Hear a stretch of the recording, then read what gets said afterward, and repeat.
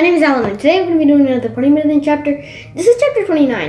In chapter 29, what happens is, so they get to that edge of the mountain and they see that there's this river of fire, right? And Pandian goes, well, the monks were right. There is a river of fire, and then Pandian goes, well, I think that this might be formed by some lava or something, right? And so they go down with a bunch of ropes and stuff, and they start walking towards the river.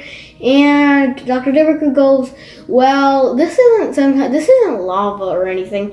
Like, look at that snow. It hasn't even melted near near the lava, as you call it. And they go there, and Dr. Diwaker goes, this is actually a red diamond, a very, very rare type of diamond.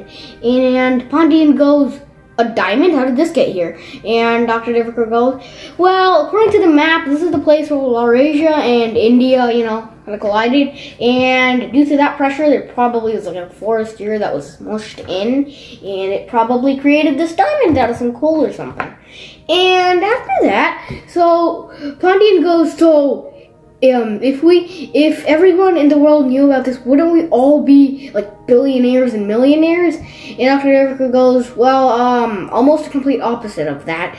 Well, if everyone knew about this, the price of diamonds would go down, and like dramatically, and we would be like building houses with them, like diamond windows and stuff.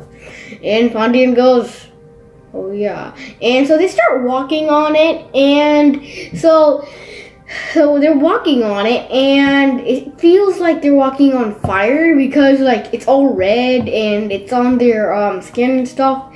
And they're there and they walk, and Pandian's thinking, so everything's just fire. It's inside of it. I mean, fire is just light and temperature, and light and heat. And when it comes out, it's fire. And so they walk and they get to the edge of another mountain. And then they see something beautiful. So on the four corners there's mountains, and in the middle there's a forest. And Pandian's like, how did that forest get here? And Dr. Diwaker goes, well, use these binoculars to look closely. Then he looks and he finds out that there's light pouring down onto the place where that forest was. And Pandian goes, how did that light get there? And Dr. Diwaker goes, well, look closely. You can see that it's almost like a satellite dish, so it reflects all the light into the middle. And Pandian goes, oh yeah, yes, look at this, a forest in the middle of the Himalayan mountains. And that was also the end of chapter 29. I hope you liked it. We'll meet back tomorrow. Bye.